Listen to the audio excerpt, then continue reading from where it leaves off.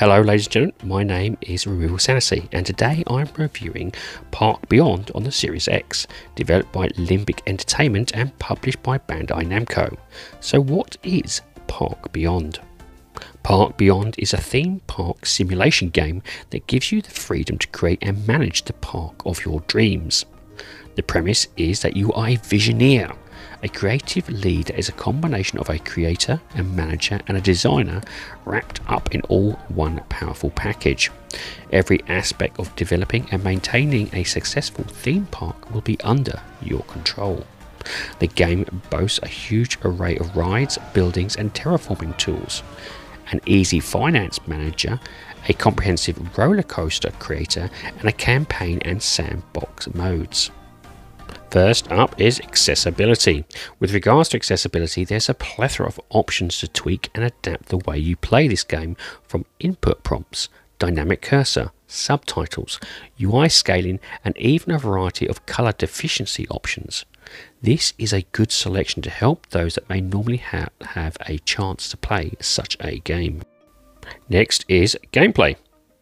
Most people who will be looking at this game will be looking through the lens of nostalgia in terms of the likes of a theme park, and at the very least will have a basic understanding of the genre it created. For me at least, this hits more like Planet Coaster and is more focused on fun and excitement than the full-on nitty-gritty of financial management. That said, you'll still need to ensure that your visitors are well looked after and their needs met if you want a good rating. Before you start, you get the choice of campaign mode or sandbox mode. Sandbox is exactly what it says and is a creative free-for-all mode. There are no boundaries. It allows you to spend as much time as you want creating your park with unlimited resources available. The game's leveling up system is still in place, but making decisions about the venue's target audience, theme, environment location and general design are all yours to play with. To level up your park, you need to ensure that the main criterias, cleanliness, fun and amazement, are high enough for you to move on to the next level, which in turn unlocks more modules, shops, rides and decorations. This is covered more in detail in the game's campaign mode, which I highly recommend you do. In the campaign mode, you start off waking up in your bedroom and throw one of your scribbled park designs out of the window in the form of a paper aeroplane. This just happens to hit one of the game's main characters, who strangely enough has been scouting for new talent. After seeing your idea, she enlists you to create a park in your own hometown to prove your worth. In doing so, you are then met with the management team and asked to join the failing fun park business as their creative lead. In each of the game's 8 chapters, you're presented a zone and have to pitch your park to the board of unique directors. When you first start, it's effectively the creative director and his managing accountant, but as you progress, more enter, including a health and safety advisor, gadget engineer and your first encounter, the crazy stunt enthusiast, which all come on board. Each of them bring unique challenges and perks to the table, and it's here you'll be given small choices that will affect the game's chapter's objectives.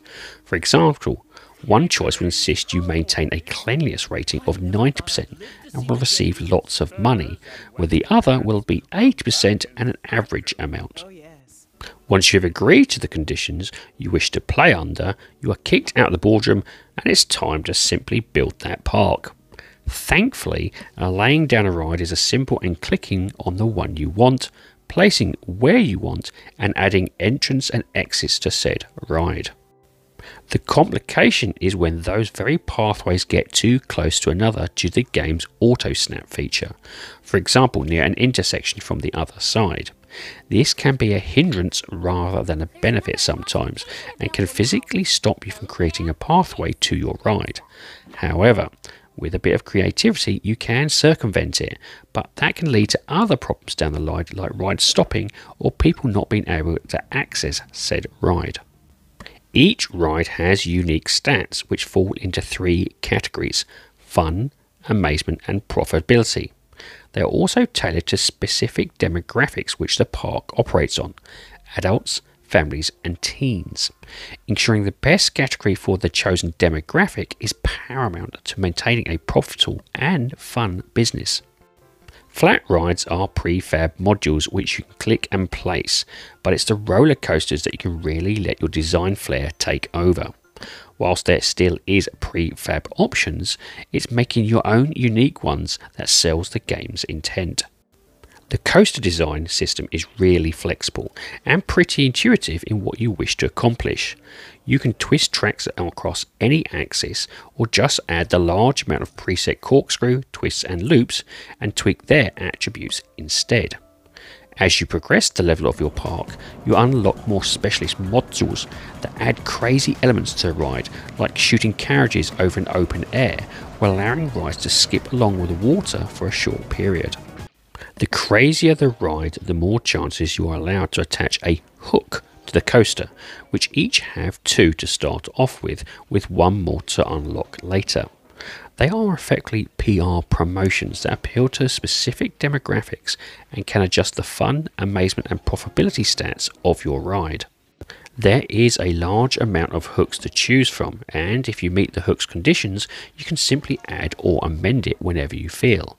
Another great feature is the game test runs your ride and will do so after every change to help ensure that no part fails or will cause harm to the visitors in question. Changing the stats on your flat rides is different, and this is where the game's impossifications mechanic takes centre stage.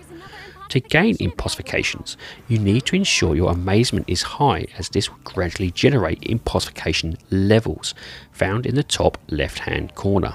Hitting a certain level will allow you to upgrade a number of different things. For instance, upgrading your basic ride into something truly crazy will in turn boost the ride's stats and look wild. A simple Ferris wheel, for example, gets a second wheel on top that picks up gondolas from below and throws them off again after 1 revolution. A bumper ride turns from a small, simple pen enclosure into a huge pinball table that bounces the visitors around as if they were the pinballs. All these upgrades to these are truly worth your time and boost your park's overall stats. However, there is a downside, as doing so will cause maintenance costs to increase significantly. You can even impossificate shops and your employees, who can then sell a new item or do their job better. For instance, impossificate a janitor and he quickly gets a flamethrower to help get rid of that tash even more quickly. There is no such craziness for your roller coaster rides, as this is already taken care of in the general park's leveling system. But it will increase the ride's overall stats and also unlock that third hook, allowing for even more flexibility in what you wish to target. Thankfully, the game prefers a more micromanagement style than others of its genre, which lets you focus on the real task of designing the park and upgrading the rides to their wacky variants. If a ride does break down, the game will shut it down and send a mechanic to fix it for you. That's not saying you can't get technical if you want. You can set each of the food stores' individual product prices, take out loans, change the ride's price, staff wages, and even hire and fire on the spot. It provides helpful analysis tools and statistics to ensure you can focus at any time on the area that's keeping you away from creating. Besides the game's main criteria, each level has individual goals you have to achieve in order to progress to the next chapter. Goals can be anything from an income limit, customer nausea status, or even simply hiring workers. All of the goals and challenges the board set can be found in the team's goal section for easy access. These are here to teach you the fundamentals of the game, and most of them do exactly that, with the odd one or two needing a bit more figuring out. But overall, the structure of the missions are very successful, with each milestone shown in the corner as a guide to keep you on track. To say this game is fun would be an understatement. It hits that sweet spot of creative freedom and management that some in the genre fail to accomplish. But I should note that during my playtime I did have a few occasions where the game fully crashed and sent me back to the homepage. This happened mostly when I was creating complex pathing, so it may be prudent to avoid that at the moment till the developer drops a patch. Next is graphics. The game's visuals are bright, colourful and invoke a comic style that fits well with the game's wacky theme. Regarding of themes, you can decorate the park and all of the rides with a vast selection of preset scenarios like Wild West or Space, but also even specifically target elements of the rides to match any style of your choosing. The biggest win here though is a huge amount of free decoration objects and landscaping that really allows you to open up your creative juice. Terraforming is also free, and everything can be cheaply raised on massive platforms with paths and bridges all over the place should you so desire. This extends further in the sandbox mode with the 26 different environments to choose from and manipulate to suit your needs, each being a visual feast on the eyes. One of the best choice in UI design I have seen comes in the form of the game's heat map, which uses infrared to spot out the problems with your park depending on the option you are choosing. Need to work out who's the hungry the most, or which rides are not as profitable? Well, this simple option gives you all of that information with a click of a button. That said, this game screams out for keyboard and mouse support, and I hope they bring that to consoles in the future. All rides can be ridden using the game's in-person camera view, and this is especially fun doing so on your own created roller coaster. But this is also where the game's biggest glitches comes into actions, as doing so pop-ins and screen tearing is commonplace. I think it's just because of the sheer density the game has to process on the fly, and whilst it is noticeable, it really doesn't stop the fun factor. And finally, it's sound.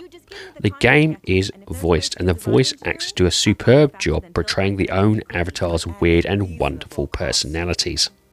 My clear favourite by far was the company's creative director and poster boy, whose ideas and humour ranges from insane ramblings to some thoughtful poetic verbs.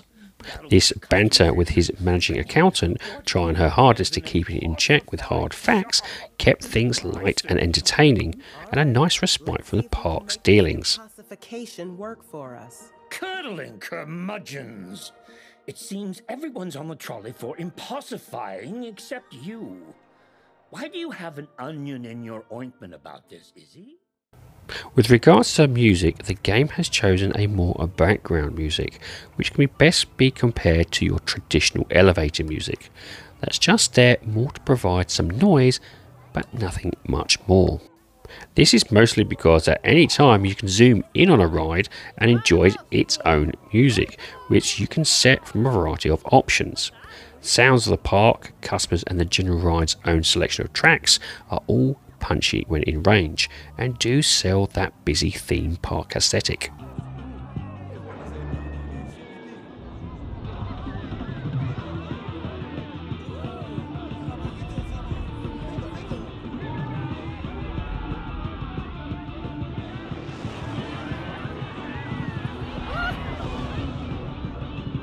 My recommendation here is a good quality headset to hear the screams of your visitors as they dive, swing and thrall at your very creations. And this leads me onto the rating of the game. Now I rate games in order of avoid, on sale, great purchase and must own. My rating for Park Beyond is a great purchase. The game isn't statistically heavy and has the tools to keep the management part frustration free for a more relaxing fun experience overall. If you were looking for an entrance into theme park genre, this could very well be the one for you, with its over-the-top wacky approach to all things a roller coaster and easy-going gameplay when wanted.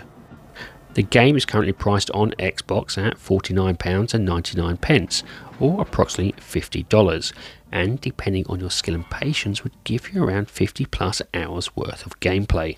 Combine that with the game's sandbox mode and its variety of different options to tweak and manipulate the roller coasters, the layouts, the environments and everything else, you could easily double that time. This is a really fun game, and you'll easily lose hours of your time creating, manipulating and changing every aspect should you wish, and if not, still enjoy what the game has to offer. Is there some bugs? Yes, but nothing will hinder your enjoyment for hours on end, and that can be easily ironed out later with some patches. Overall, this is a nice, accessible, stress-free park building experience that is out to keep you smiling, and it does that. Well, ladies and gentlemen, that's it. I do hope you like this review, and if you do, please like, share and subscribe if you so wish. And if you would like to put some notes or even just a comment in the comment section, I do like reading them. Anyway, have a great time gaming, and I'll see you all again soon.